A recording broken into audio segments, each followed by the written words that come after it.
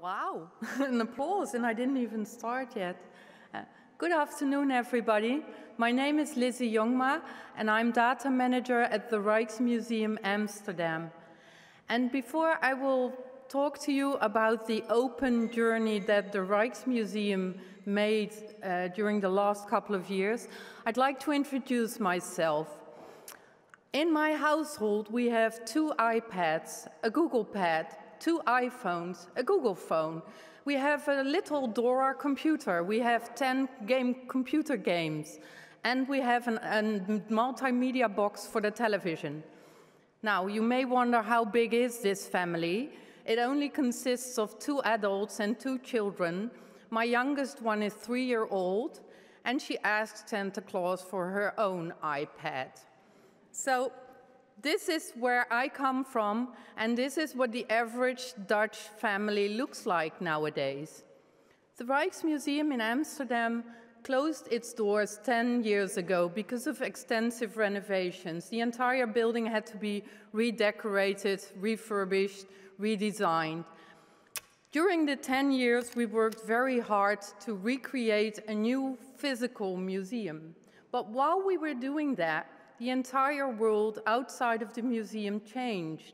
It changed from a physical, built world into a digital, an untouchable world of digital things and digital documents and digital images.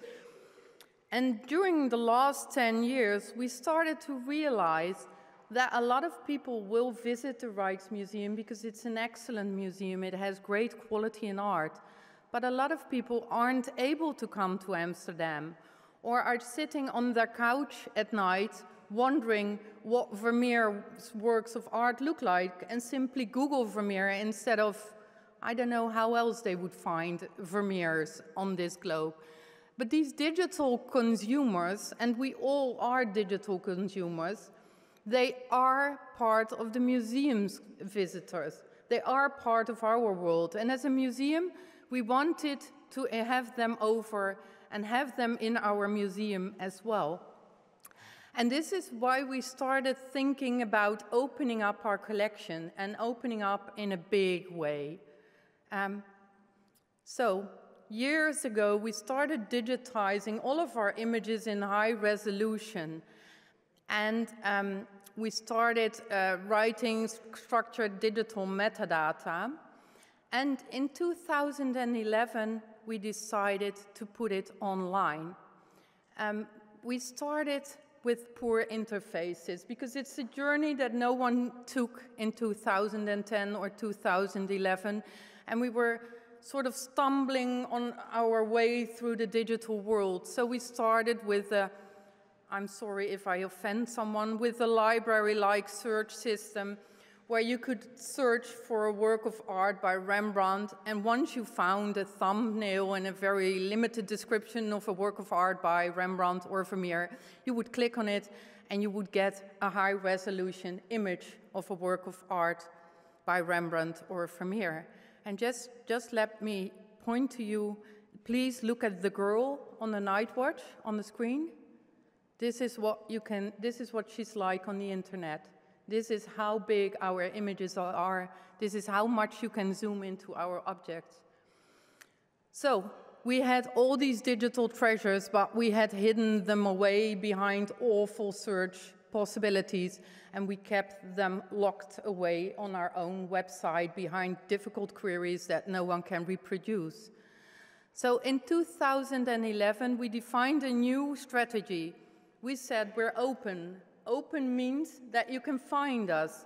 Open means that you can touch us. Open means that you can enjoy, touch, glorify our works of art.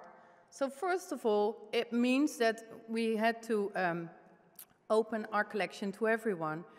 We also said, well, if you can't come to the Rijksmuseum, but you can go to Wikipedia, or you can go to our website, or you can go to Flickr, or you can go to Pinterest, why not put our art there? If that's where the audience is, let's put it there. So in 2011, we started redesigning our website, but we first started with our open data program. So we built an API, and I have a slide coming up about our new API. We built an API which is a simple piece of technique that allows people from outside the museum to download our entire collection, both descriptions and metadata, and use it for whatever purposes people want to use it. So hackers can use it for hackathons. Europeana can use it to upload our collection into the Europeana database. Wikipedia can use it to upload our information on Wikipedia. And someone selling postcards can use parts of our collections to sell postcards of the Night Watch or all of our Vermeers. People are always asking us, don't you lose money? Aren't you afraid that people will reuse your collection for commercial purposes? My first response is, they already do so. If I go to China, there's an entire village of Chinese painters repainting our works of art. And they sell them for so much less money than my museum does that I cannot compete with this Chinese village. The only problem is that they use old copies of images from the Rijksmuseum. They buy old school books and they repaint awful reproductions of our works of art. So everyone in China, and probably half of the world, has a very poor reproduction of a Vermeer or a Rembrandt in its house because someone is reproducing a poor reproduction. And that is why Taco Dibbits made the bold statement that if people want to print Vermeers on toilet paper, please use high-quality Vermeers on toilet paper. Then at least you'll have a beautiful picture to look at while you're in the toilet. Our collection was always a source of inspiration for artists. Van Gogh came to the Rijksmuseum to watch Rembrandt, to see the Rembrandt. And one of the things that struck him, and you can see it on the picture on your screen, is that Rembrandt is one of the only 17th century painters that has layers of paint on his paintings. He's more of a 3D modeler than the very polished 17th century images you usually see. And this inspired Vincent van Gogh, not just this, but this inspired him to create his own works of art. And this is what our collection should do. This is one of our tasks as a museum, is to inspire artists to create new art. So when we launched our new website, we put art in the middle of the website. So we put high-res images on the first pages of every object, and you can zoom into it.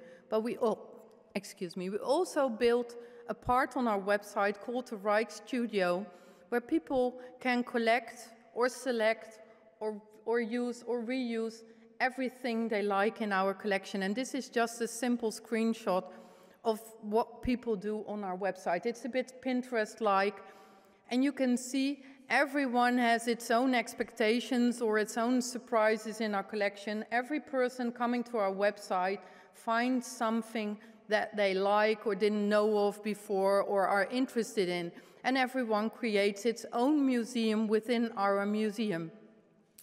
It was just a thing we put in the website because we were on an adventure and we didn't know what would work or what wouldn't work. But by now, 200,000 sets are built by people coming to our website. And we have the most amazing sets, like this one. This is a lady trying to explain, maybe to herself, maybe to all of us, what it means to be Dutch. And I'm totally surprised because, yeah, I can relate to this as being Dutch. So it's more than words about who we are, it's images of what we are.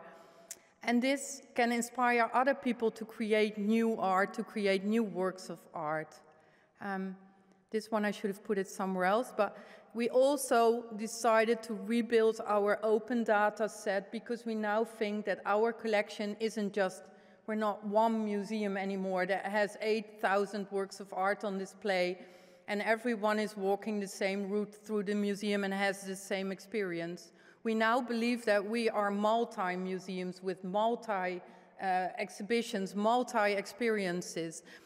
So we even rebuilt our API, so every person on this planet can ask for its own specific set, its own specific images. If you're interested in 17th century tulips and want to build your own website on 17th century tulips, you will get all of our metadata and all of our images only for this set. Or if you want it all, you can have it all. And yes, we are so happy with whatever people do with our collection. We're happy when people build tattoos. This is a stick-on tattoo. This is not a real tattoo, but I've seen images of real art tattoos on people. It seems to be a hype. If you have want a tattoo on your back, please be our guest. And please send us a photo of it. We will upload it on our website to show what art means for you, what you recreate with our art. Same goes for this fat boy. If you want to lay on a fat boy with a fat boy on it, we love you to do so. And the dresses, it's actually a big success. It's a company that is in dresses, and they use our collection to print on dresses, and it's a big success. A lot of people wear them. They're actually very expensive. I can't afford them. But if you want to wear it, be our guests. And also, people from playing with our collection create new things, like the image in the middle on top. It's a guy that used Facebook face recognition software on our collection, and he cut out all faces on all paintings in our collection. So now we have a set of 200,000 faces and a lot of work to define who these people are and see if we can match them with existing people or biblical people. So people take our collection and create new things with it. And we would like to encourage that. That's why we also started our Rijksstudio Award. We invite people to take art from the Rijksmuseum and create a new product with it, or create something new, something artistic with it. And if it's commercially usable, then we will sell it in our shop or reuse it in any way that is possible. And by the way, we are also in Europeana, in Wikipedia, and in Art Store, which is something that most museums also want. So we're not crying, we're not crybabies, we're cheering, we're happy people. We have 200,000 visitors on our website per month. We have almost 2 million visitors since April 13th, when the museum reopened. We are an economic force in Amsterdam. We are a motor of the Amsterdam industry. And this will bring us so much further than just being a museum in a city that just opened its doors. Thank you.